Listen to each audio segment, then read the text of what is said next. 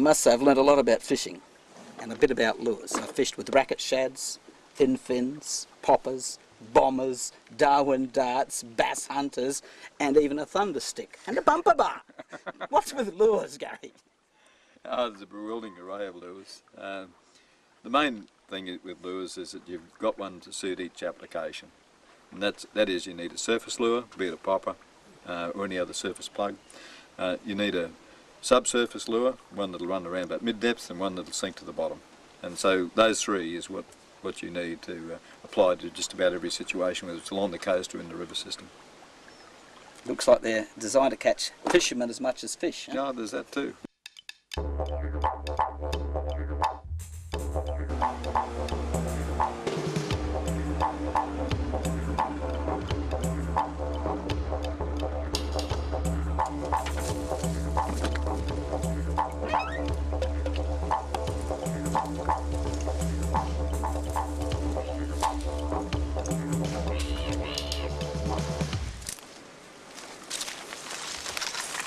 Now this is a pitcher plant. It could be called a jug plant. It's shaped like an old-fashioned jug, which they called a pitcher. Now there's only one species in Australia. Most of them are found in Borneo, and in fact one of them over there is big enough to hold ½ litre of digestive fluid, and they've actually found a rat in one. It's a true carnivorous plant. The pitcher is not a flower, it's actually an extension of a leaf. Amazingly enough, nutrients from the leaf, not so much from the roots. Now this is what the flower looks like. So you can see that the pitcher is not the flower, it's actually the end of the leaf. Rob, over the years I've found heaps of mosquito larvae in there, and I think it's Anopheles mosquito larvae. That's the malaria mosquito. But there's also a blowfly maggot in there, one only. Maggot? Yeah. It's just quite amazing that it survives in that enzyme at the bottom of the plant. What I ought to do is just open one up and show you. Well, there's the mosquito larvae, and there's the maggot. Oh, there's the maggot. One only. Quite active too. Yeah. Yeah, see all those little black spots in there, Yeah. Robbie? That's where the digestive enzymes are released from the plant.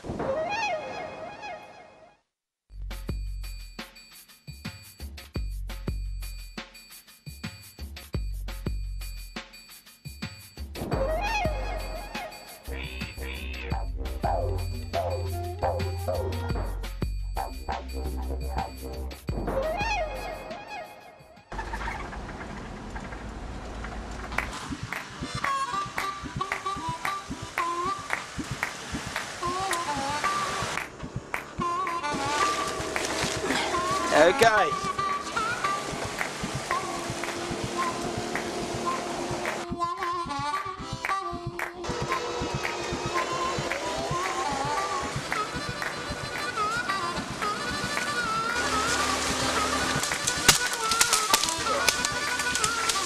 Very neat.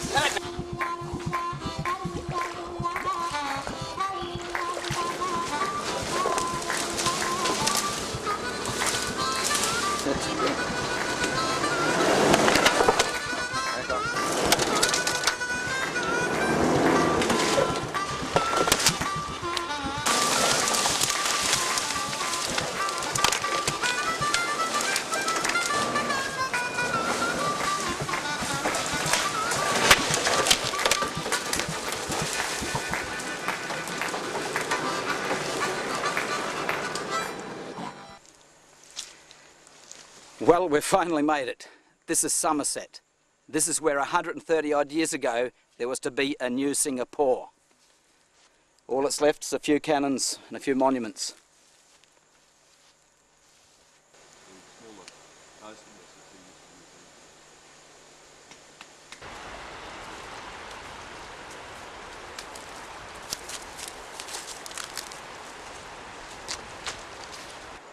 Well, he's still here, isn't he? Well, that's the monument. Frank's and his wife's buried here. Yeah. That's Frank and that's his wife.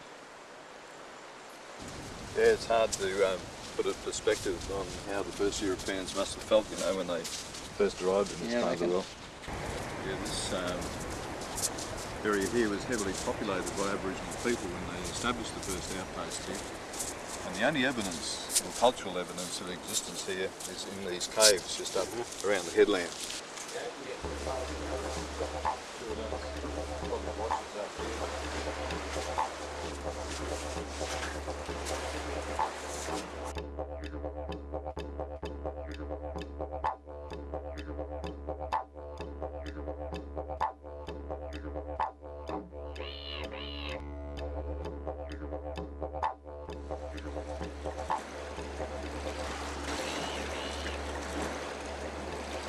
What's amazing to me is the sea comes up in and yet the paintings are so well preserved.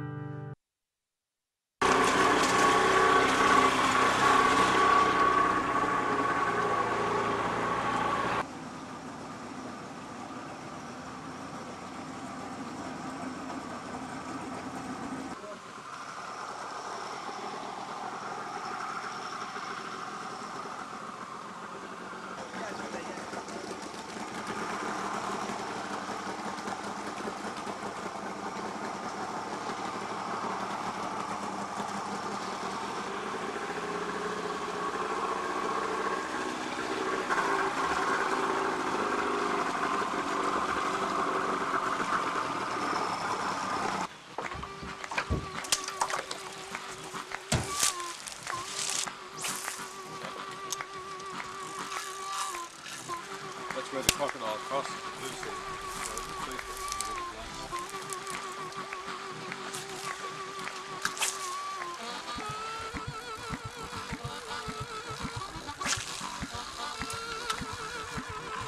Yes, yes.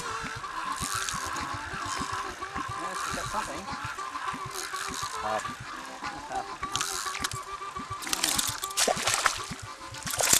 Jump up. You didn't do much jumping that way. No.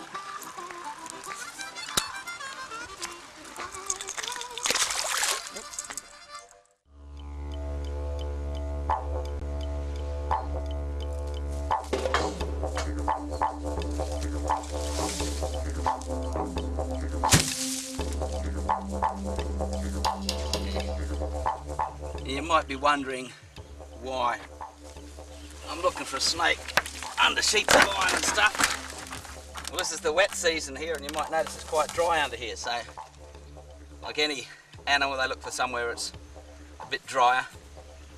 And you might have noticed quite a few little geckos running around. That's food for them. In fact, a lot of man-made things are excellent for snakes, even like getting in the rafters of the houses, because the frogs get up in there and live up there.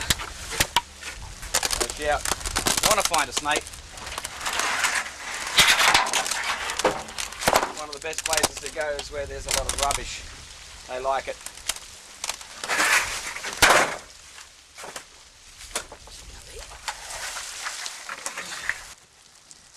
Big centipede over here, look at this. Quite a big centipede. The big ones are usually females. He's trying to bury away again. Now most animals, if you don't try and pin them down or something, just think you're part of the woodwork, so you can pick up most animals like this. Don't need to worry too much. Off you go.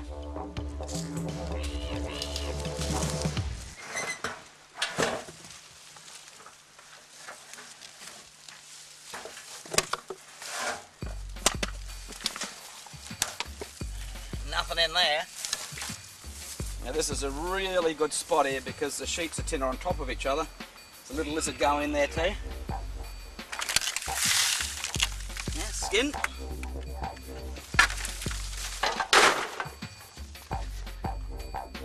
It's a bit of skin. It's a python skin, I'd say children's python. See by the narrow belly scales? And very small scales on its back.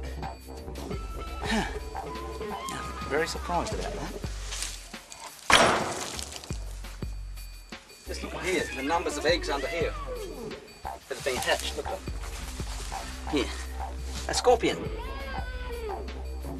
The things you find where human habitation is. Here's a little scorpion. Up you go, come on. And he thinks I'm a part of the woodwork.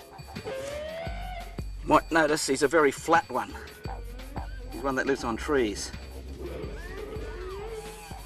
Very reluctant to bite, as you can see, trying to hide.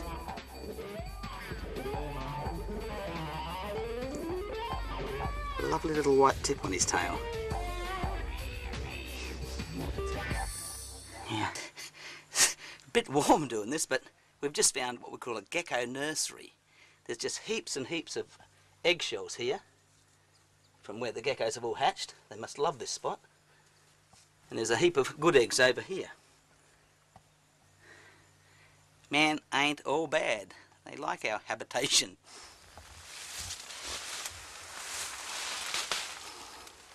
Here we have a huntsman spider. There are lots and lots of different kinds of huntsmen all over Australia. Come on, off you go. Can't he hide quick, eh? Okay, off you go, mate. Okay. There he goes. This is a baby of those geckos that I found the eggs for, the bio-nose gecko, and it's what they call parthenogenic. The female doesn't need a male. In fact, they've never found a male. So the female lays fertile eggs. Cute little devil, isn't he?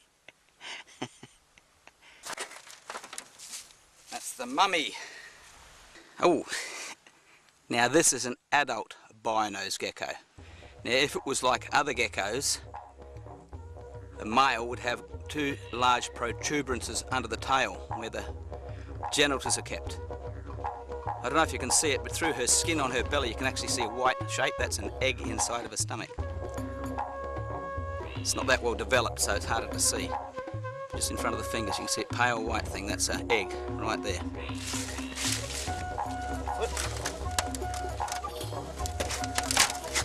Okay, here's another 3 of those geckos, and they're all females, and in one of them you can really see the eggs really well. She's got 2 in the stomach. More skin. Really on the right track now. Those geckos are food for them.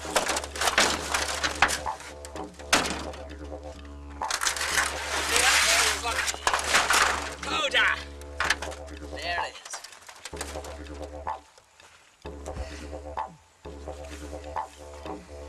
is. Children's python from the skin that we found. Children's pythons are a very small type of a python. In fact, this is an adult. Doesn't mean that children can play with them. It's just that the person that actually discovered them, his name was Children's, so it was named after him. It's quite ironic in a way. We've had our little look-see now. We'll put him back. Off you go, mate. Come on. You can have a drink now, look. He's going to go now.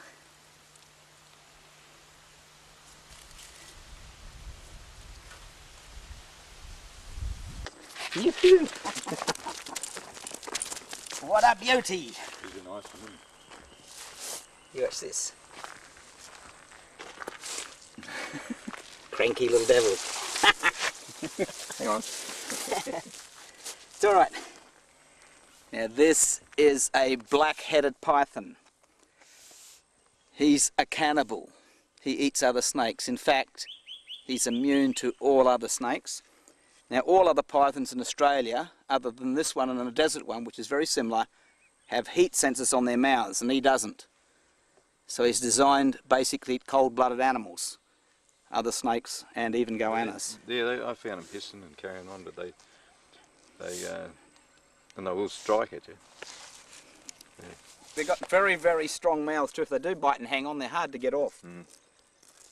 But as with most snakes, you really got to hurt them before they'll actually bite you. You've got to stand on it, try and catch it like I'm doing now, or kill it. But I'm pretty gentle with him. I'm letting him go a little bit.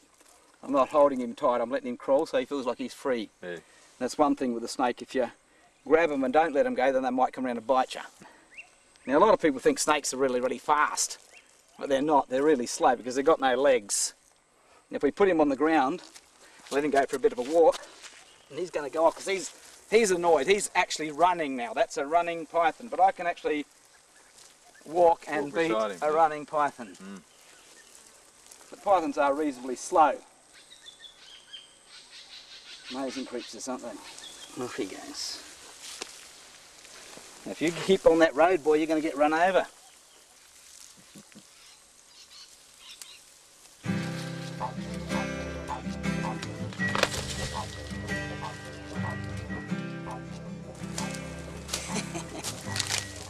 Now, if you ever have to catch a python, never grab it in the middle of the body like that, because he can come around and bite you. He didn't want to. I always grab them behind there gently first, and then you can actually free handle them once they see you're not really a threat to them. Now, this is a scrub python. It's a member of the boa and anaconda family and can grow to more than 6 metres long. In fact, a friend of mine reliably measured one of these at 8 metres. That's around 27 feet. And this one, long, slender python, he's actually a tree climber. And boy, can he climb. One of their favourite foods are flying foxes. And that's how they get up the tree, concertina style. It's just magic, look at it.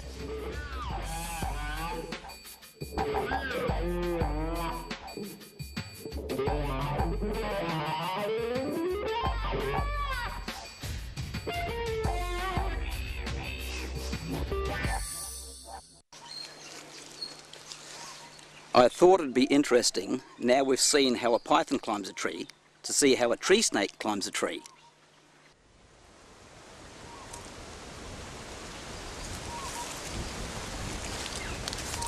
He's got a specialised belly scale with a right angle, and he just hooks into any little crack he can. He goes straight up. Now, they're often called a green tree snake, and they're not always green.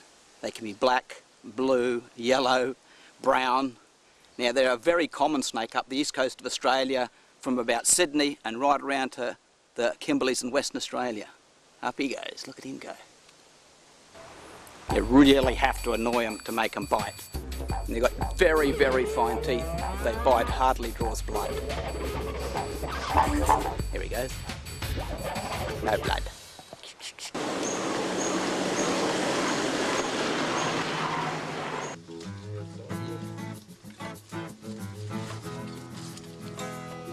Amazing. Yeah, it's a fallen timber. Look at that tree. Amazing, isn't it? Absolutely amazing work. She's well and truly dead all the way up the front too. So.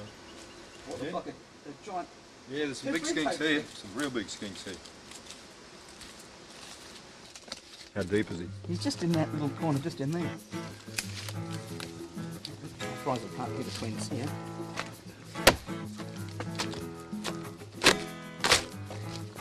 Almost. He's in. It's all rotten, this tree. Yeah, he's unusual. Soft all up. I mean, just by looking what I saw, he looked like a giant three-toed skin. Sort of long, slender with a long body. Three-toed. Oh, just rock. Here he is. I've got him. Hey, amazing. I'd like to figure out that. I haven't seen one of these ever before. That's a long tail. See the long tail on it? Unreal. Yeah, that's a long tail skink. Yeah. Long tail. Yeah, no, they're pretty common. Is what it's They're called? common enough here. They're called long tail skinks here. Yep. You don't know any other name for them? No, that's all we've called them, Rob. Long tail skinks. You see the length of the tail and proportions of the Oh, body? yeah, huge. It's quite long. Yeah. Well, it's actually almost like the legless lizard, only this one's got legs. Yeah. If we take his legs away, he'd be a legless lizard. Beautiful specimen, isn't it?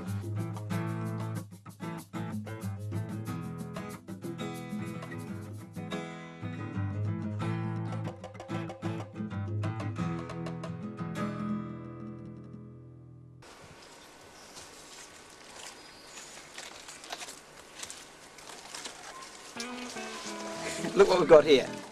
The granddaddy of tree frogs. A white-lipped tree frog. Ah, look at that. Giant tree frog. The other day I was poked around the bush and I found a green tree frog in a log. There's a big green tree frog living in this little hole. We'll see what he says when I annoy him. Leave me alone! It's like amazing, talk yeah. him into anything. Anyway, this is the giant tree frog. Yeah, they get to be some size. Yeah, he's basically what called the grandagger. This bloke's a little tucked up though. In the wild, they don't eat as much as what they do around the houses or habitation. He wants to go back home to bed. He wants to go back. Okay, mate, settle down. Settle down. Yeah, this is the giant tree frog, and he grows the biggest of them all. Yeah, they get and to be he's some size. readily distinguishable from his little cousin because he's got that white lip, and he's got a much smoother and brighter green skin. Actually, a mate of mine had a theory: if you don't like a tree frog in your house, you take him away and you throw him back at the house. So he thinks he's got to go back that way. I don't know if it works. I don't think it would.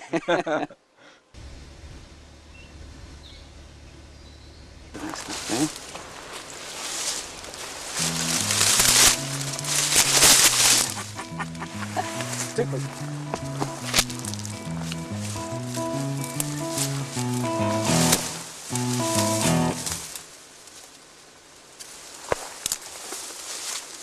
This big butterfly is one of the birdwing species, and they abound in North Queensland, Cape York to New Guinea.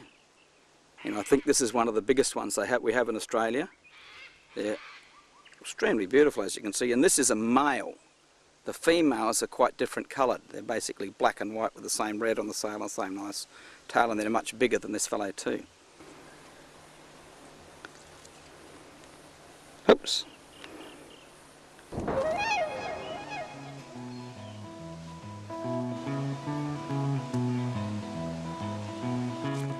Here's a female. Look at the size of that.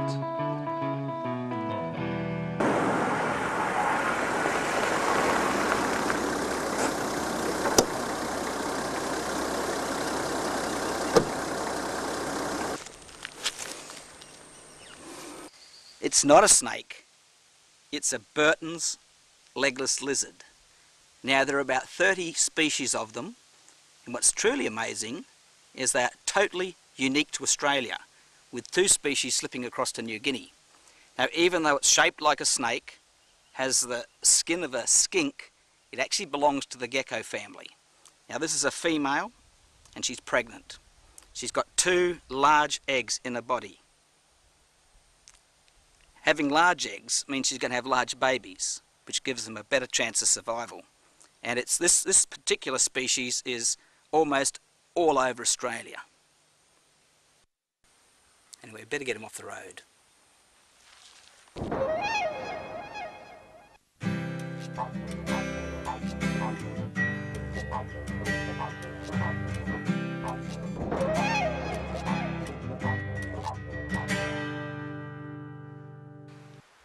I've just rescued this little fellow from the Seisha campground amenities block. He got trapped in there chasing moths attracted to the light. It's a Papuan frogmouth, and you can see why they call it a frogmouth from the size of its mouth. Now, this is one of a small group of birds that is a reminder for how close to New Guinea we really are. They only occur in Cape York and New Guinea. Now it's very similar to the one everyone knows, the tawny frogmouth. Main differences, it's about twice the size, and it's got this really bright orange or red eye. Now their food is just about anything, a frog, a reptile, a little mammal or an insect that can fit down that throat. And a lot of people think it's a kind of an owl, but it's not. It's more closely related to the kookaburras. In fact, kills its prey by bashing it just like they do. And it's got the same feet as a kookaburra. Alright mate, settle down. It's okay, we're going to let you go in just 1 minute. I'm going to let him go now, but so he won't fly off and bash himself against a tree. I'm going to blindfold him, and that tends to quieten down birds. Then I'll just take the blindfold off. Hey fella, get your tail on that side. Okay, settle down, settle down, settle down. I'm not going to sit, okay. Got his feet on him, hasn't he? Yes. Oh, he wants to bite me. Okay, settle down. Settle down, settle down. That's it, that's it, that's the